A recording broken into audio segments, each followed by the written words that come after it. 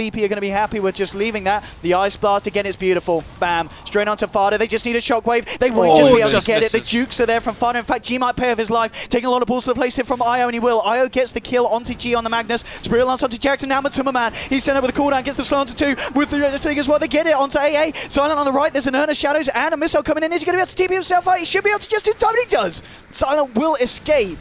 But a very messy fight there. Who's coming out on top, OG? I think it's still VP. I think they it was like 3-4-1. I think they should have backed off. Yeah. Instead, it's like now 3-4-3. Yeah, they overstayed their welcome. Yeah. The Wisp and